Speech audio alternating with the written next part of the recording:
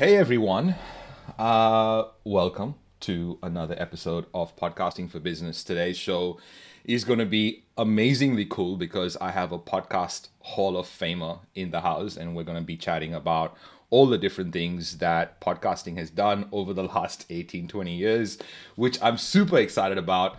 But also on this show, we're going to talk about some really cool tactics about launching your show.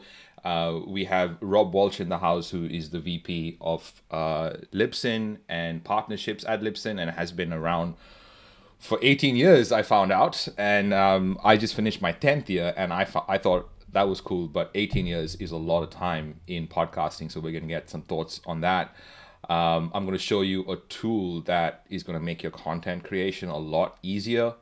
And if this is the first time you're coming across this show, you can become part of the show if you have a podcast and you have a business and you have some sort of case studies on how the podcast has helped or hindered your business growth. And I'd love to hear from you. So if you can send us a comment or a DM, would love to hear about your story and maybe feature you on the show. And also, if you disagree with anything that we're saying here or agree with something that we're saying here, mention that in the comments. You can find the edited version of this show on shouldistartapodcast.com or any of the podcast platforms. But let's get into the show. Today, we have Rob Walch in the house, who, by the way, has been around for a long time, has done way too many podcasts, has been published way too many times, and has been involved in this space for ages. So let's get Rob onto the show. Rob, how are you doing? Welcome. Good, Ronsley. Thanks for having me back, and great to talk to you again, sir. Yeah, I mean it's exciting. Every time I do these revisions of my show, I feel like improvement, but also feel in the space of being lost a little bit because I'm not trying something new. So what I would love to start off with is what have you seen in terms of your changes starting way back 18 years ago? What has changed, and what comes to mind when you think of that change from the last 18 years? Well, things have changed a lot. I mean, when I started, there was no Apple Podcast. There was no iTunes support for podcasts. There wasn't even, when I started working on my podcast, it was October 2004. Libsyn hadn't even launched yet. Libsyn didn't launch for another month. So there was no clear, easy way to podcast. There was no tutorials. The only article out there was one from Engadget, which came out in the beginning of October 2004. And literally it said, if you want a podcast, just take this enclosure tag and put it in your RSS feed and you're a podcaster. And I was like, what did they just say? So I think what really has changed is the amount of information. Nobody knew what a podcast was either, right? And over the years, it's gone from, let me explain what a podcast is, to have you heard about a podcast, or maybe you've heard of podcasting, to what podcast do you listen to, right? So now I don't even ask people if they know what a podcast is. I say, what are some of the podcasts you listen to? And everybody pretty much I've asked in the last year or two has something they said they listen to. So I think that's really where it's changed most. Well, it feels like over COVID, more people have started to listen to podcasts and it's become more and more popular. Is that what you've noticed? Or is it just me being really excited about the fact that I've been trying to get people into podcasting for the last 10 years? No, COVID definitely brought about more people listening to podcasts. Now, it initially brought a bunch of people into podcasting to do a podcast who then quickly left the space, because they go, wow, this is tougher than I thought. And they did 1 or 2 or 5 episodes and were gone. Some made it even 50 episodes, made it a year. We saw a big drop off a year after COVID initially launched, or initially rolled out, like March, April of 2020. We saw a big uptick of people starting to podcast because all of a sudden they had free time, 4 or 5, 10 hours extra a week, right? Not having to commute. And a year later, we saw a bunch drop off. They got a year in. They said, I'm not making any money. I'm going to quit. And sometimes that's not the right way to look at it. It's not just making money. It's directly. Sometimes it's indirectly from your podcast. So let's talk about that, because pod fade is obviously a real thing. I mean, we all have been through it in some form, whether it's the lack of bringing money in, or the lack of seeing opportunities as a result of putting all this effort, or is the lack of maybe having creativity to come up with the next piece of content? This pod fade seems to be around, and especially for new podcasters getting into the space, what kind of leads to that point of pod fade? How can we kind of set ourselves up to not get there? Or how can we start off with someone who's just starting off and kind of going, well, I definitely don't want to stop after 6 or 7 episodes, which is the current standard. Mm-hmm. I think 7 episodes. I want to keep going. I want to go further than 50 episodes. How do we start? How do we start with the right frame of mind and the right sort of motivation to keep this going? Right. Some people will come to me and they'll say, hey, what is a hot topic? What are the people listening to? Those people aren't going to make it 10 episodes because they don't realize how much hard work it is. And now you're going to have to do this work for this topic each week that you're not passionate about. When I was doing Today in iOS every week, when I was releasing that every week, I would script out my episodes. I was doing 8 to 10,000 words a week for my script. If I said to you, hey, you have to write an 8 to 10,000 page report every week, you'd be like, And now on top of that, you have to read what you wrote. You've got to edit that. You've got to get it right, and you got to get it out. And it's on a topic that you're not really passionate about, but someone else might be. And there's no guarantee you're going to get any audience. Gee, why do these people pod fade before 10 episodes? I can't imagine. Right? So the first thing you can do to keep from pod fading is say, what do I want to listen to? What are the podcasts that interest me? What would I want to hear? Forget what other people are thinking. There's 7+ billion people in the world. If you like something, you can find a group of people that are going to like it as well. So you might as well go with something you like. And then start there and do something you even maybe have an inside knowledge base on. And then after that, set your expectations correct. And another reason people pod fade is they look at their numbers, right? That's the ones that pod fade at 50 episodes a lot of times. And they look at their numbers and they go, oh, I've been doing this a year and I got 600 listeners to my podcast. And I just can't get above 600. I'm like, but your podcast is on pneumatic valves. How many did you think you were going to get, right? Yeah. If you were to go to a conference and you had 600 people in your room that you're speaking to, would you consider that a successful conference a visit? Yeah, you'd probably spend a couple $1,000s to fly to that event, to get there, stay at a nice hotel, and do a speech to 600 people. Now you're doing it every week to 600 people, every week from your house. You didn't have to travel. And when people look at it from that perspective, it tends to bring things back into reality. Hey, I'm actually doing okay. So that perspective is really important because, one of the things that I do say to when I'm presenting, because I get this question a lot, and I'm really keen to get your thoughts on it because what I get a lot is, isn't podcasting saturated? And I'd love to get your thoughts on that first before I tell you what I kind of come back with on that question.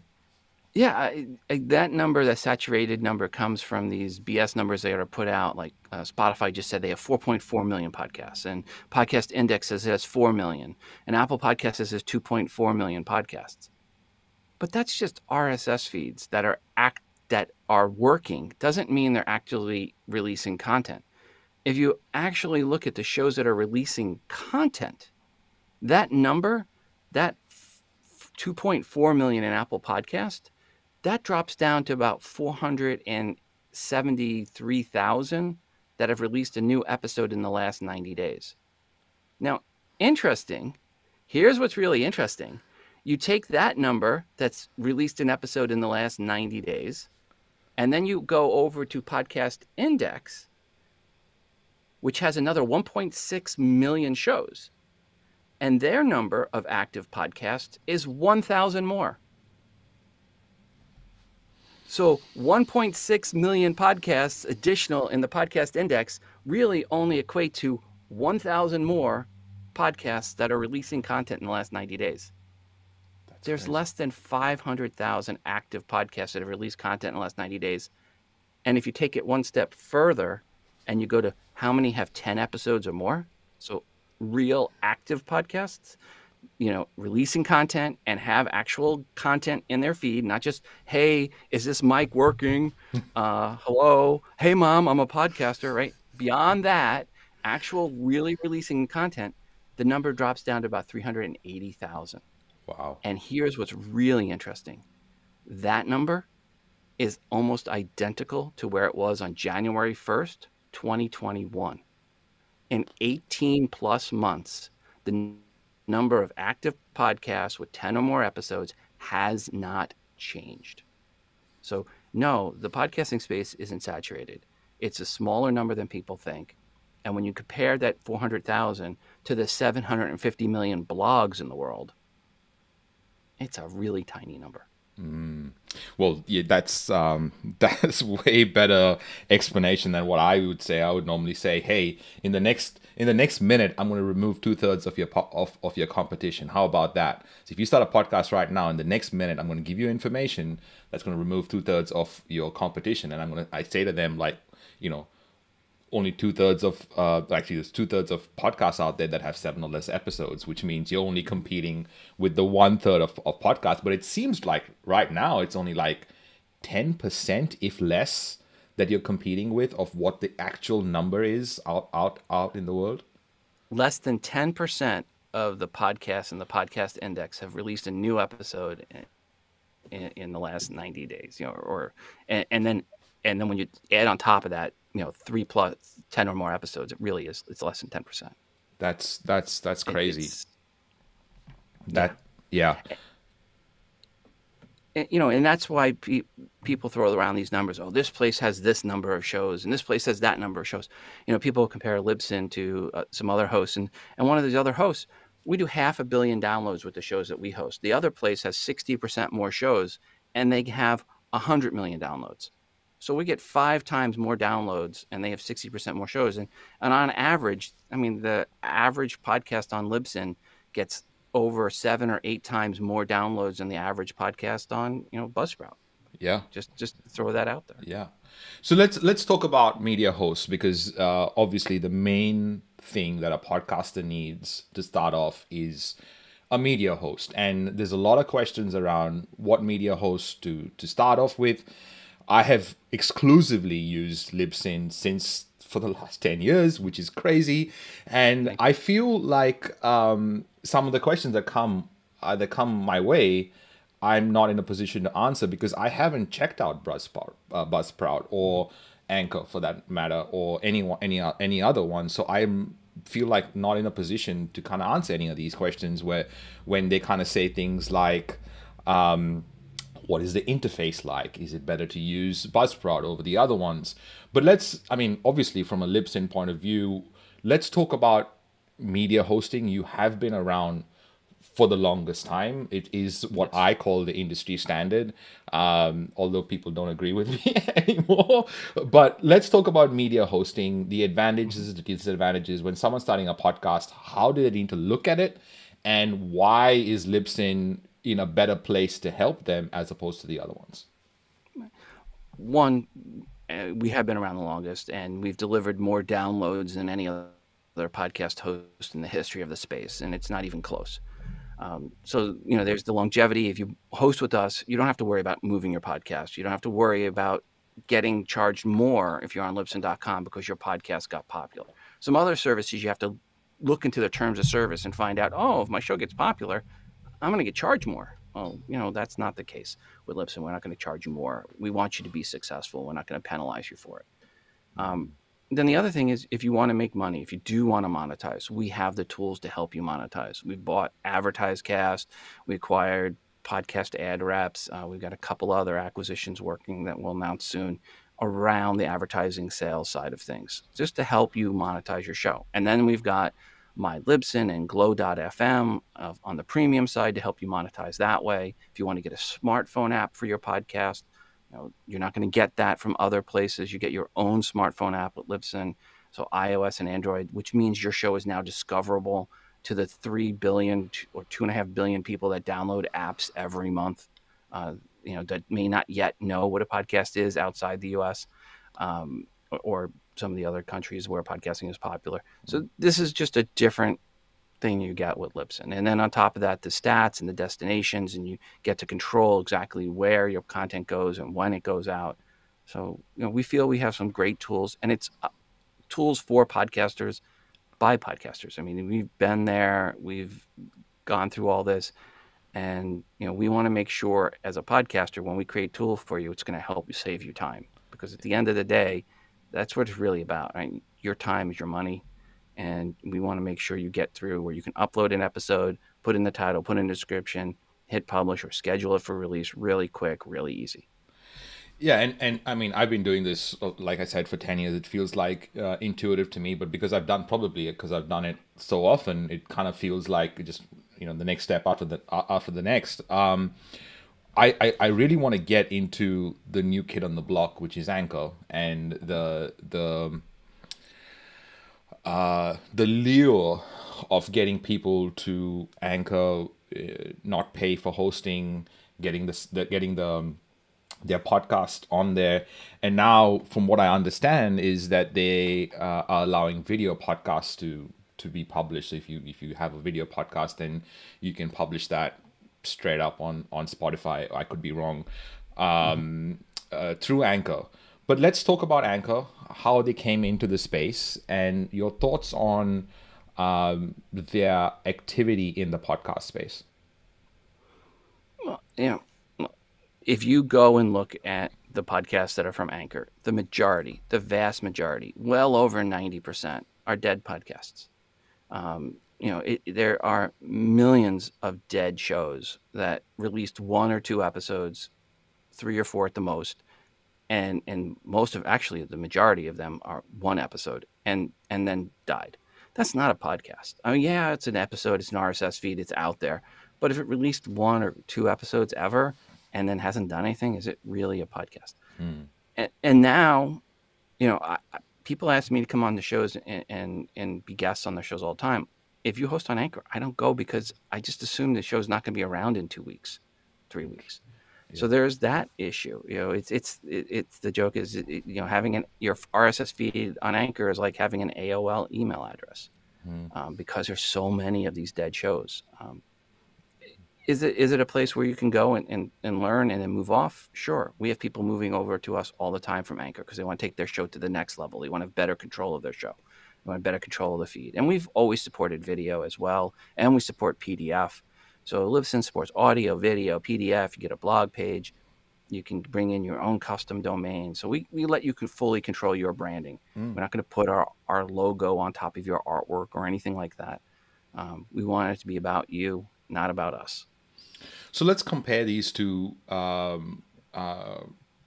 hosting platforms. I mean, you mentioned how people start off with Anchor and then they come over to Libsyn to take it to the next level.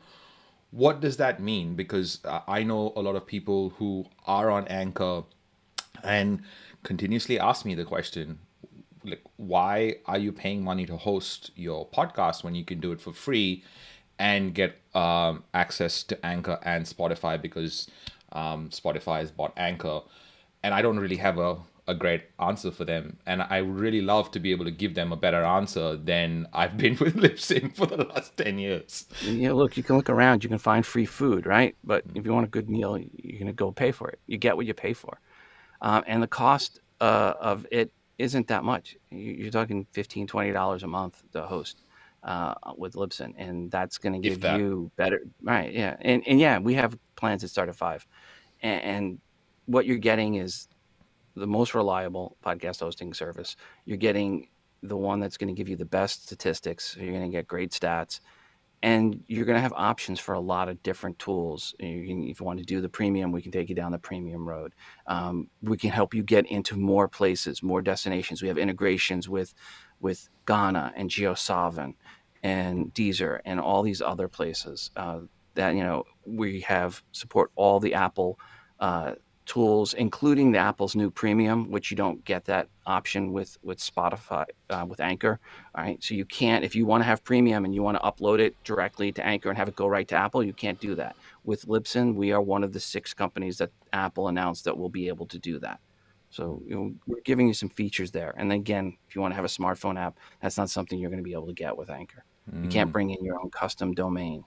Those are different things that you can't do. The prepends, if you want to bring in a prepend or a prefix, such as in the front of your like a pod track or a Blueberry prefix, those aren't supported over there either at Anchor. So with Anchor, there was I don't know whether it was a myth, but there was a rumor going around about how Anchor actually, you don't own your content on Anchor. Is that true? Like, does Anchor own your artists? Yeah. In the original terms of service that Anchor released, they were horrendous and horrible, and they got called out for it, and there was articles about it. And the terms of service basically said that Anchor was free to do anything they wanted with your content, share it with anyone they wanted, transfer it to anyone they wanted. So the original terms of service, and I don't know where they are today, but the original terms of service were abysmal. And that's why they got called out for it, and there was some couple of articles that were written about that. Got it. So that was what I used to say, and now apparently that has, from what I understand from the people that are on Anchor, are like, oh no, that's not a thing anymore. And I said, okay, well, let me get someone on the show that can actually explain the big difference, because I feel like, first of all, podcasting, to someone that's just getting into it, there's a lot of spinning plates, right? That's why people fade quite often. They kind of get into it and realize there's way too much work. If they don't know how to manage it properly, if they have no systems in place, if they haven't done it before, they don't get help. With media hosting, it's almost like people either get stuck in making the decision as to which one to choose, or they pick one that they want to change later. And from what I understand, your stats don't get moved over. For example, I could be entirely wrong on that, because when we started We Are Podcast in 2015, Audio Boom was our sponsor, and they had given us hosting, which, Should I Start a Podcast, was hosted on that site first. And then I moved over to Libsyn maybe a year in, after 500,000-ish downloads, and those numbers didn't get transferred. Maybe it was more than a year later. Didn't get transferred over to Libsyn, and from what I understand, they don't get transferred. So, is that an issue for people that are moving from one place to the other? Not really. You take a screenshot of where your stats were, and now you know where they were, and you move. Advertisers don't really care about what your stats are from the past. They want to know what's your stats going to be going forward, right? Advertisers aren't going to ask you for, hey, give me the download numbers for these episodes plus these older ones. They want to know what happened from this certain date forward, right? And that's the date that they're running the campaign on. So if you're moving over and you're concerned about stats, moving from any service, from Libsyn to another service or another service to Libsyn, stats shouldn't be the gating factor. Again, you can take screenshots, you can drop those down into a spreadsheet, you can pull them off to the side. Depends on the service you're with. Libsyn, we make it easy to export your stats. Yeah. But it just, that's not something, and you're really not going to get accurate stats, even if you were able to take them from one place to another, because everybody parses the raw server logs different. So, what is 100 downloads or 1,000 downloads on one service might be 998 on another, it might be 1,002 on another. And if it's not IAB certified, it could be 2,020. We've seen that before. We've seen people go, oh, well, the services, they'll say, our service is IAB compliant. Well, first off, there's no such thing. I was on the committee that wrote the spec. In matter of fact, we rewrote in the spec to say, if you want to say you're IAB compliant, you have to be IAB certified. So these companies that say they're IAB compliant but not certified, it's not accurate. And we saw a company that was saying they were compliant, moved and got their stats certified, and their numbers dropped 75%. Wow. Although they said they were compliant beforehand, after actually going through the compliance, making the changes needed to become compliant, their stats drop 75%. Let's, for context, for people who don't know what that is, what is the IAB certification and how do you get compliant? IAB certification, IAB stands for Interactive Advertising Bureau, and it's a global organization, and they have a standard IAB V2 2.1 for stats. And this is a guideline for stats that recommends that the host, to be compliant and certified, you have to filter on a 24-hour basis. So that means if a specific IP address user agent comes in and requests the file, that if that same IP address and user agent comes in again in the next 24 hours or in that 24-hour window, depending on how they filter, that you don't count it the second time or the third time. So there's the filtering that brings down the numbers for some folks. Then there's also blacklists, and you can only get access to the blacklist if you're IAB certified, or you're going through the certification process. That's the only way to get access to those blacklists. So those blacklists have IP addresses that are bots, known bots, and user agents that are known bots, and you filter some of these things out to get you to a more accurate number. And in the IAB stats, it's not considered a download unless 1 minute of data has been delivered. So it's not just filtering on the IP address and user agent, it's also filtering on the fact that at least 1 minute of content was delivered. And so if someone doesn't know how to measure for 1 minute worth of content, which is usually the case, that's usually the one that gets them, then their numbers are going to be greatly inflated. So someone might just come in for a head range request, and someone go, oh, well, I delivered a byte range. I count it, right? That's not the accurate number. The accurate number, again, is per the IAB, filtering over a 24-hour window or in a 24-hour calendar day for unique requests from the same IP address user agent, at least 1 minute of data, and the requesters aren't from one of the blacklists. So can I understand this right? That if you're not IAB compliant, your stats can be very off. Way off. And you said 6 of the media hosts are IAB Oh, compliant. no, there's more than 6. No, there's more. If you go and in there, you'll see the different hosts that are IAB compliant. Like Libsyn is, of course, and Blueberry is, and Omni and Acast and others are IAB compliant. You can go and look at the list on the IAB site for all those that are compliant. But there are some that are not, and they quote unquote say they are compliant, and they're not. It's not true. You have to be on that list that's certified, and you have to go through the certification process for those stats to count. And advertisers will not, for the most part nowadays, won't look at stats unless they are from a host that is IAB certified. Yeah. And is Anchor on that list? Yeah, Anchor is, yes. Yeah. Okay, great.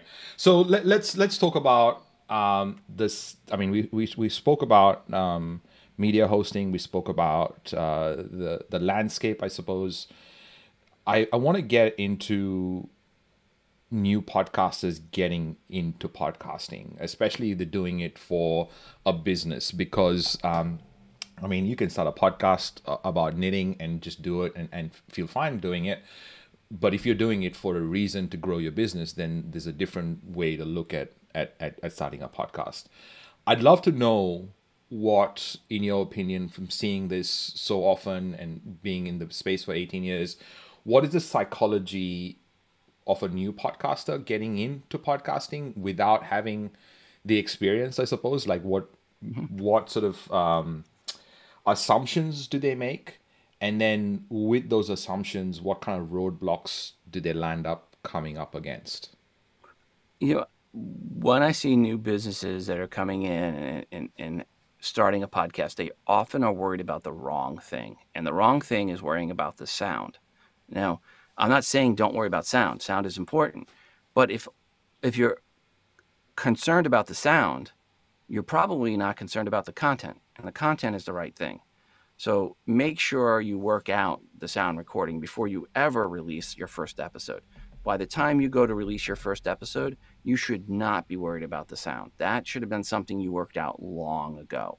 Do test recordings, do whatever you have to do. So that first episode comes out, you shouldn't be at all concerned about the sound quality. That should be something that's taken care of. Now you should only be concerned about the content. And one of the biggest mistakes I have seen businesses do that create a podcast is they go out and hire this great sounding voice, someone from radio, to come in and talk about their product and interview people in their industry.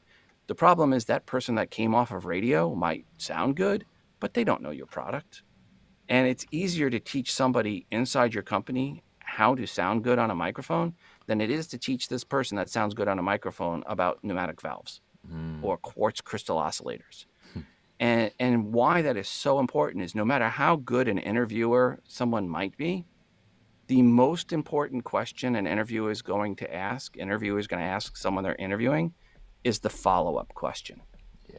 And the follow-up question only comes from people that know the topic really well. Yeah. So if you're a business and you're starting a podcast, don't look outside. Don't look at hiring somebody to be the voice of your podcast. Look in your company and figure out who will feel comfortable doing it and who is really knowledgeable of your product base, because that's ultimately what's going to make a good podcast, is having someone who's knowledgeable. You can teach them how to have good mic presence. You can teach them how to stop saying us, you knows. You can hire an editor to get rid of the us, you knows.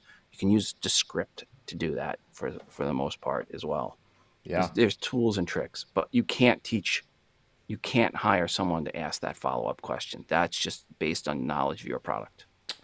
And also knowledge in the space and the industry, I suppose, which maybe one of the things that also does happen when someone is thinking of launching a podcast is that they assume that they're going to sound amazing and awesome and perfect from day one when they've never done a podcast before. And I kind of hope that you might have some tips and tricks and ideas to kind of maybe dispel that myth and give someone in that position some hope that they will get better over the next 10, 15 episodes that they run. Yeah, you're going to get better. And that's why I said, make a few recordings before you even do your first episode. You want to get used to talking on the mic. You want to make sure you find an environment that's quiet and it doesn't have echo and reverb off the walls. You're not getting rid of reverb, right? Flat walls, you have that echo reverb going, good luck. The best editors out there aren't going to really clean up reverb all that well. So you want to find an environment that is quiet, that isn't outside noise coming in, and there's no echoes going on. Yeah. It doesn't have to be a $2,500, $3,000 room like I'm sitting in here that I built. But it needs to be a decent room without flat walls. It could be a closet where you have clothes in there. That works well for people. But what you don't want is that corner conference room with the glass walls that echoes. You don't want that. You want a room with carpet, things like that, just to remember. So first thing is, and foremost, is finding a quiet space without echo. That's really going to get you good sound. Next is, don't use the mic that's in your laptop. Go out and spend a little bit of money on a microphone. If you are someone that can stay on mic, grab a mic that you can talk to, but you want to find one that doesn't have hand noise. So, the Shure SM58 is a really good mic that doesn't have hand noise. The Samsung Q2U is a good mic that doesn't have too much hand noise. I would stay away from the Audio Technica 2100 because it has a lot of hand noise. Hand noise means as you're holding it, that it comes through and you can hear it. Matter of fact, if you can get the mic up, I've got my mic here, or where is it at? On a boom arm. Right? If you can be up on a boom arm, that's ideal. So get that, get a decent mic. If you can stay on mic, Shure SM58 is great. If you can't stay on mic, then you're going to need to find a condenser mic versus a dynamic mic. Right now I'm using the Blue Yeti Pro. Some people don't like the Blue Yetis, but those people that don't like the Blue Yetis it usually comes from their recording in a bad environment. You can have really good audio quality from the Blue Yeti, and there's other really good mics out there. Shure SM7B if you want to spend a lot of money, but starting out, the Samsung Q2U is a great mic to start out with. It's $70 usually on Amazon, or the Shure SM58, $99 Amazon or Guitar Center, and it works. But if you're going to use the Shure SM58, you have to be willing to stay on the mic. You have to be willing to talk like this. Yeah. And not everybody can do that. I can't. Yeah. That's why, I mean, I have it. It's great for mobile environments if you're going to be in a not quiet environment. But Yeah. normally I like to move around, so I want a condenser mic so that it picks up good if I'm here or if I'm here or if I'm here. Sure. And it does make a difference in the environment you're in. And I'm one of those people who have been asking people for a Blue Yeti so I can burn it and put it on my website, because people get the Blue Yeti and have shitty sound because they don't know how to use it in the environment that they're in. And that makes the big difference. And I'm on a SM58 primarily because it is the gold standard for making sure that outside sound around the SM58 is not being picked up, so I can take it even to a park and get an interview out of someone, which sounds quite amazing, even though you can hear some of the outside sounds of the park. But to your point, like knowing the kind of microphone you have and the equipment you have and what it does and where it picks up your sound and picks up your audio is a factor to sounding good when the podcast does come out. Yeah. And you know, this SM58, I joke, I did an interview with Dr. Tiki from Tiki Bar TV in a tiki bar on a Saturday night using two Shure SM58s, and you could barely hear the background noise. And it was a Saturday night in a tiki bar, and it was not quiet. So, you know, if you have the right mic, you can do a decent recording. But just starting out, again, get a nice quiet room. Yeah. Yeah. So I want to cover this for the next 5 minutes, if you don't mind. You've done an amazing presentation for us at the last We Are podcast, which was about launching your podcast in 30 days. If I could get a condensed version. So for what I mean by that is someone's thinking of launching a podcast and they want to do it right. What steps? You mentioned environment, you mentioned microphone. We've got that sorted. You also mentioned not starting something that they're not going to listen to when you're starting off. So making sure that you're creating something that you're passionate about. What's the next step? How can we get people to launch better so that they can keep going and not have the pod fade? One of the most important things is creating a trailer episode and getting that submitted everywhere a month before your launch date. Start submitting to Apple Podcasts, Google Podcasts, Spotify, Ghana, JioSaavn, all the different places. You want to start that process a month before your launch date. And the reason is Google Podcasts takes up to 2 weeks to get approved. Apple Podcasts used to take 2 weeks. Now they're approving in 1 or 2 days. But even after you get approved at Apple, there's still the point in time for it to get indexed to all the places that pull from Apple's directory. So Overcast and Castbox and Pocket Cast, they all pull from Apple's podcast directory. So getting into Apple isn't just getting into Apple. You're getting into 200 or so more apps that pull from Apple's directory. So getting your trailer into Apple, getting it into all the other places. So a month before your launch date. So when that month date comes, you already have URLs for all the different applications of where your podcast is located. You already know that your show is going to show up when you release that first real episode, and you're not worried about it happening. I mean, I've had people come to me and go on a Friday, say, hey, we need to create an account because we'll have a big launch on Monday. And I say, no, you don't have a launch on Monday. And then they're like, no, we do. And I'm like, no, you really don't. And then I have to explain to them why they don't. So you want to take that time and get ahead of it. In the trailer is simply saying what the show is going to be about, who the target audience is for, thanking them for following and subscribing your show, and asking them to come back on the certain date and to let their friends know about the show. That's all you have to do. And don't worry about your show being discovered. You know, that people go, well, someone's going to find out about my show before the launch date. The biggest problem you're going to have in podcasting is not being discovered too soon. Yeah. That is not a problem ever, period. Even if you think it is, it's not a problem. So get yourself launched and then plan out what you want to do for your episode. And here's even more important. Figure out how your audience is going to interact with you. Get a Gmail account, get a call-in number. In that very first episode, ask people to send you feedback. Even ask them in the trailer episode. always be asking for feedback. And the reason that you want feedback is your audience is going to grow based on your audience telling their friends and families about your show. Yeah. When you talk to all the big shows, they will all tell you they did very little, and sometimes they'll tell you they did nothing to promote their show. Their audience did it all. So Yeah. you have to have a relationship with your audience, and that starts with getting feedback and incorporating them into the show, and get that feedback mechanism set up, so that create a community, get a Facebook page, or one of the other services if you don't want to use Facebook, but get some sort of community where people can gather, can come after the show, between shows, ask questions, communicate with each other, and get to know each other. Build that place for your tribe to grow. Yeah. That's huge. So you mentioned three main steps, and I just want to reiterate them. Have a trailer, make sure that it's released a month before your episode goes live. And actually, you made sure that everyone knew that when you delivered your presentation.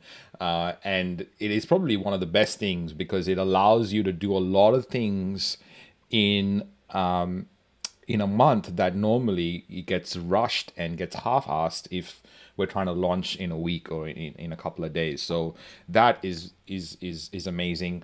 Once you get that trailer on, you get a whole bunch of URLs for all the platforms because that allows you to kind of have your podcast page and get people to listen on their favorite podcast platforms. And then I think the third one, which is probably for business owners who start a podcast for the first time and have not been podcasting, interaction with the audience is like key because I feel like business owners getting into podcasting, all they're thinking about is clients.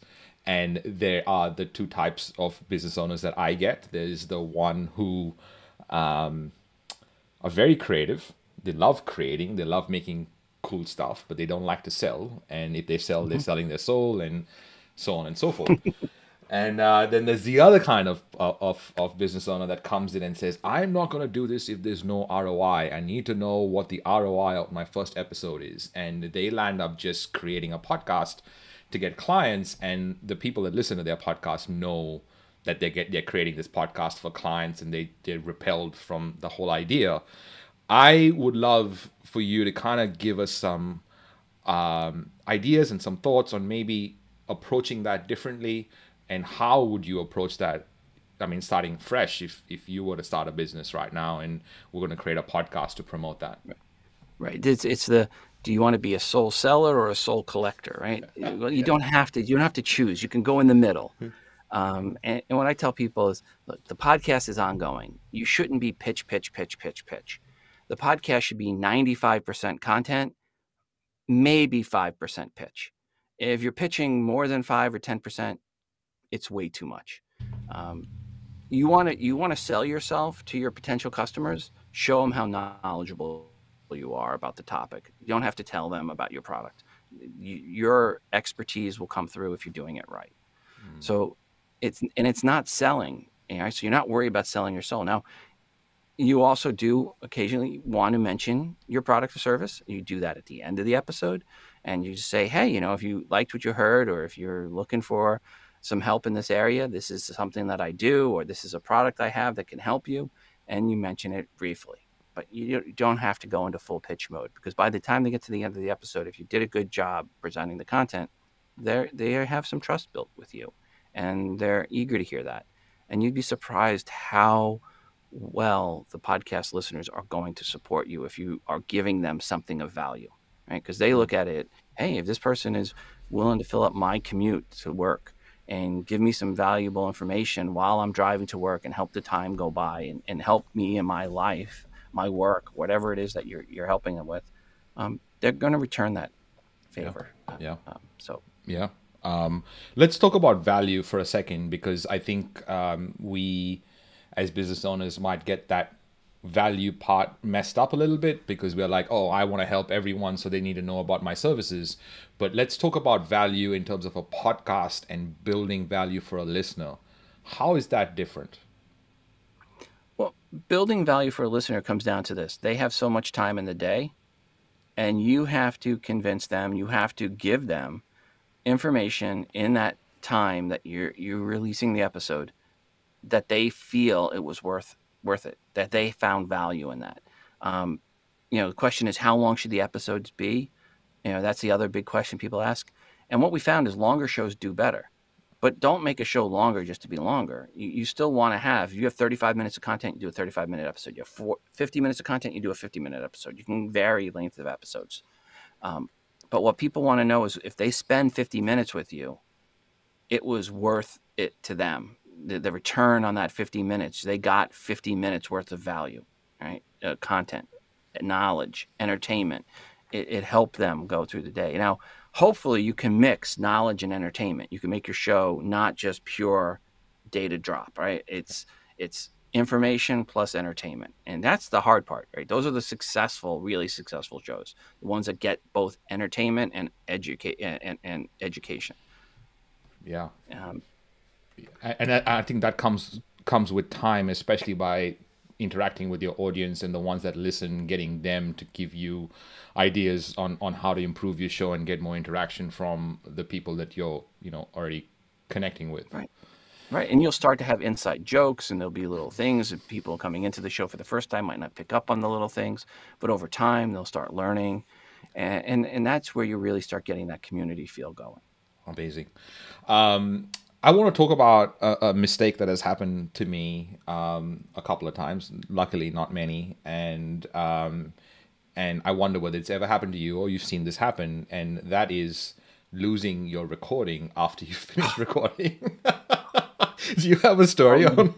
I mean, everybody you talk to that's done enough interviews will give you the story about the time they lost this interview, or they, there was a call service one time that you would hit *5 and it would say recording started, and then you'd hit *5, recording stopped. And I did an interview with someone and I hit *5 and it goes, recording started. Uh-oh. Yeah. I was like, oh, that's not good. Yeah. And what happens? Like, what is the best way for someone to not make that mistake? I mean, is it a checklist? Is it having a backup recording service? If you can do a backup, I mean, there's been times we do it now. LC Escobar and myself, we do our recording for the feed, and we always have a backup. We have two ways we're recording. We have the service we're using to record, and then we each on our own computer have this backup that we're doing a secondary backup, because we don't want to have to repeat that hour. It's not as, if we lost it, we're co-hosts, and it's like, it's a pain, right? It's not embarrassing. But when you're interviewing a guest and you get their time and you lose that, you start to sweat. Your head literally, my eyebrows were sweating, my head was sweating. It's just, thankfully it was no video, because the person would see me sweat, because I was just like, oh my God, and what do I have to say to this person now? And I was like, we kind of need to do this again. So yeah, it's a horrible feeling when you lose that recording. I mean, it's not good. It's not a good feeling. But almost everybody I've talked to, I used to do podcast 411 in the early days, and everybody would come on and they would talk about, I lost this interview, I lost that interview. Someone would talk about, they hit record and they didn't realize the SD card wasn't in there, or they pulled the SD card out while it was still plugged in and it corrupted the SD card. So things like that, making sure you turn off your recorder before you pull the SD card out. Yeah, there's so many different ways to lose a recording. And here's the thing, you do enough interviews, you're going to lose one. It's not a question of if, just a question of when and how. Yeah. I mean, for me, one of the things that happened was I traveled to New York and I was interviewing the CEO of Vayner, and we had this great conversation. James Orsini is his name, and I had this great conversation for an hour. And because I didn't want to look like the tech guy, I did not check whether his microphone was plugged in correctly, and it was just crackling the whole way through. And I recorded the whole interview, and then when I went to check it, it was just a bad recording, and it was so horrible. I can feel it as you can feel the one that you lose. It doesn't go away, I suppose. I have one on my desktop. Where is it at? It's there's a media file on my desktop somewhere here. I've got my really bad desktop, and it's a recording with Tim Ferriss, and I've never put it live. It's an interview I did with him because when we started the interview, 1 minute into the interview, the next door neighbor's lawn service showed up and started mowing. And the lawnmower is running and you can't hear it. Just ruined the whole recording. Yeah, so I've got that interview with Tim Ferriss that someday I may go through and try to clean up and release it, but it just wasn't.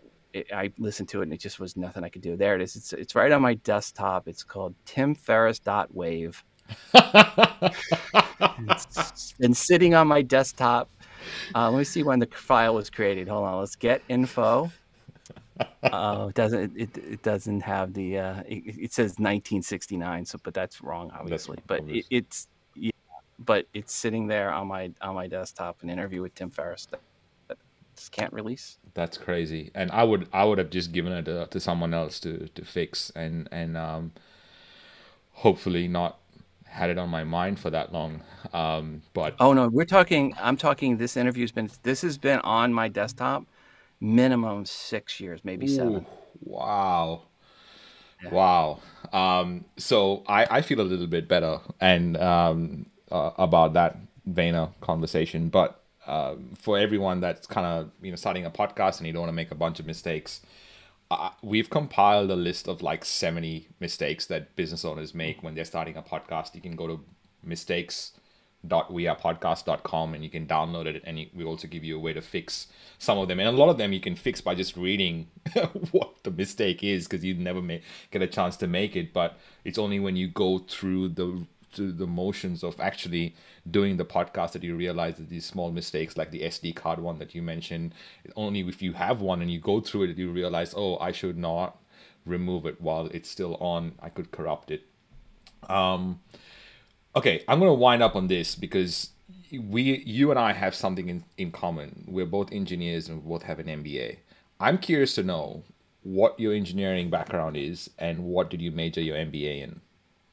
Okay, so my engineering background, electrical engineering. Yep. Got my BS in 1988 from University of Dayton.